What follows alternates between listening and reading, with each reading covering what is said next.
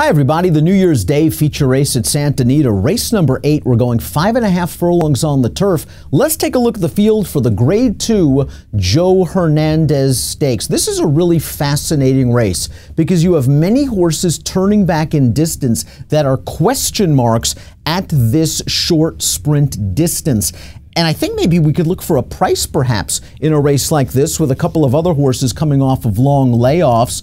It's a big field. It is a good betting race according to the morning line. Your morning line favorite is the number 9 Blitzkrieg, 3-1, who has not been seen since racing in the Grade 1 Gold Cup at Santa Anita back on May the 27th. Let's take a look at the Timeform US pace projector. So key in these short sprint races. The number 7 Captain Scotty expected to make the lead. I get that. This horse has shown big speed in his recent races for trainer Peter Miller. This race is going to be his turf debut. And the 3 horse is also going to show some speed. That's Grinning Tiger, a horse that's yet to win on turf, but has done well on the surface in the past. I'd expect him to be forwardly placed. Let's begin the analysis with a real hard-hitting horse, and that's the number 1 Tribalist. He's 9 years old. He's only started 14 times. He's obviously had his share of physical problems. When he's right, he is a very good turf sprinter. Stakes winner, graded stakes placed.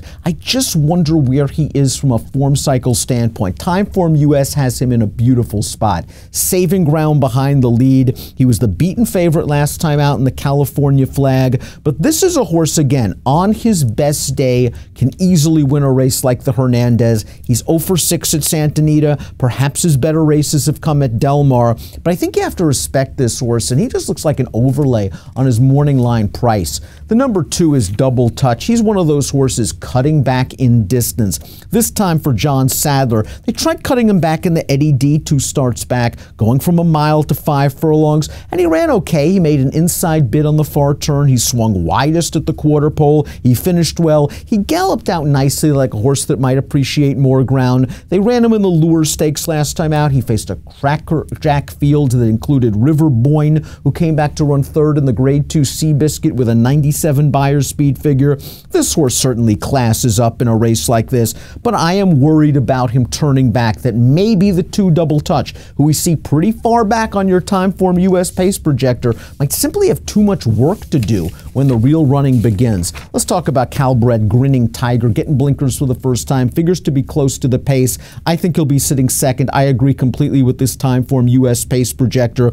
Both of his races on turf have been good. I thought he ran okay in the California Flag over this course and distance 2 starts back. He prompted the gate to wire winner Castle early. He took his shot at that horse all throughout the stretch drive. He just couldn't get by, but it was a solid performance. And he came out of that race. He ran on dirt going 7, distance a little far.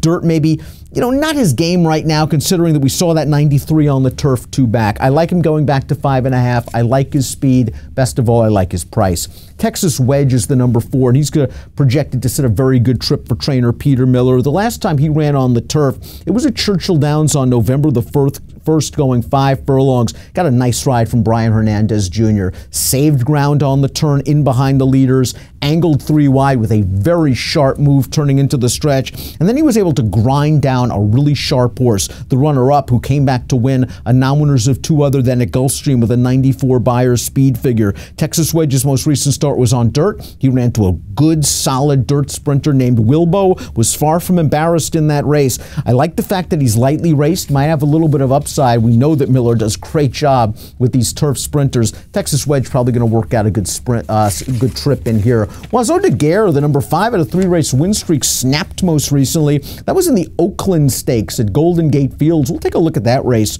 right now on the Tapeta surface. Oiseau de Guerre was the 8-5 favorite in that race, and he kind of finished up evenly, a solid enough 3rd. I'm not sure that race has come back very strong. Oiseau de Guerre earned an 89 Beyer speed figure in that race. The question for me is class issues. We see Oiseau de Guerre in the red hat, in the yellow silks, diving down towards the inside right now. Just couldn't make up any meaningful ground in the stretch, chasing a fast pace, but couldn't quite get there for second. Again, I didn't like the quality of competition compared to the horses he's going to face here. I believe he's stepping up in class. turf, he is 1-for-15 lifetime. This is a horse that seemingly found himself over the Tapeta surface when Michael McCarthy shipped him up there over the summer. Oiseau de Guerre, decent figs, decent form, has to prove himself on turf. True Valor, the number 6, is a graded stakes winner that must be considered. He won the City of Hope Mile 2 starts back, altering course to the outside and just getting up late. That race good enough to earn him a spot in the Breeders' Cup Mile. He ran 10th. I think he had an excuse. Let's turn to the stretch of the Breeders' Cup Mile. He is in behind horses in the red silks. He sees a hole. He's going to try to split horses right now. It's just not going to work out, and he's got to be pinched back at a very key moment of this race.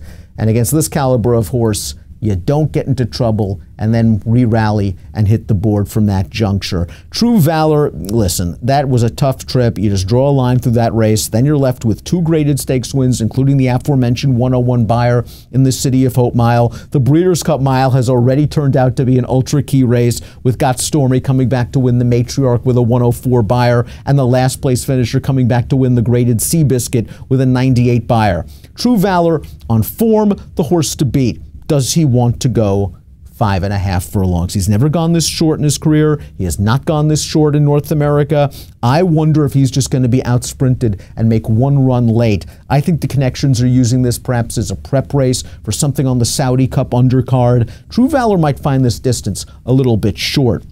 Captain Scotty, speed of the race, good form on dirt, second start off a long layoff. Something tells me Peter Miller used the last race on dirt at Churchill Downs as a prep for this, with this race in mind perhaps all along. He showed good speed. He tired. If you go deep in this family, you've got a lot of turf influences. Up close, not so much. Quality Road's a decent enough turf sire. 11% winners with first-time turf runners, but the dam went 0-for-2 on the turf. She has foaled 2 turf runners. None of them have won. The last race on dirt was good in the fact that they finished directly ahead of a horse that came back to win the Bonaparte Stakes off the turf race at Fairgrounds with a 96 buyer speed figure. Gotta respect this horse's speed. Just wish he had a little bit more turf pedigree in the immediate family. Legends of War was just overmatched in the Breeders' Cup Turf Sprint most recently.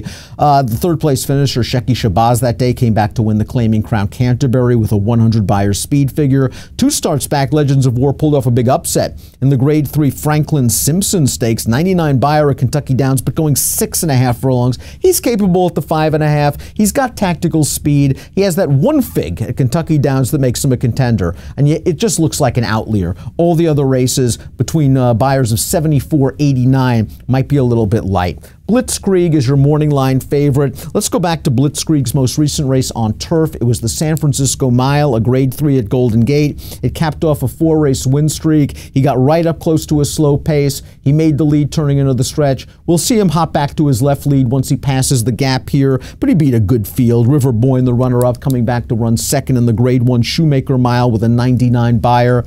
I think if they had to do it all over again, they wouldn't have run this horse in the Gold Cup at Santa Anita on the dirt, stretching him all the way out to 1.25 miles, facing such tough dirt horses like Vino Rosso and Gift Box, and that race just preceded a very, very long layoff. Blitzkrieg looked like the kind of horse that would have become a downhill turf specialist, going 6.5 furlongs at Santa Anita. That course is not in use right now. 5.5 off the long layoff. Now we've got some questions. Fitness and distance. He may want a little bit more than 5.5. And if he's the favorite in this race, I might want to take a chance against him. Completing this field is Carnivorous. So we're going to go back to Carnivorous's most recent race, an $80,000 optional claimer. He does some good things. He's in the Redham colors and the purple hat in behind horses. He's got nowhere to go. Abel Cedillo does not panic. He eases this horse. He's moving sideways while everybody else is moving ahead. It does not bother this horse at all, because once he gets to the clear under a hand ride, he rolls by them all to win. Beyer was a little light. He was against weaker competition, earned an 87 buyer, was claimed out of that race by Steve Knapp. Now, this horse was listed as a vet scratch on November the 9th. He may be the kind of horse that needs a little bit of pace to set up his late kick. I'm not sure the pace will be blazing. Timeform US does not have it as a red bar scenario. I think he might need a little bit more pace as he steps up in class. As I said in the open, I kind of want to price in this race, and maybe this horse is a bit outclassed, but as we take a look at my top picks in here, I think Grinning Tiger is going to work out a good trip.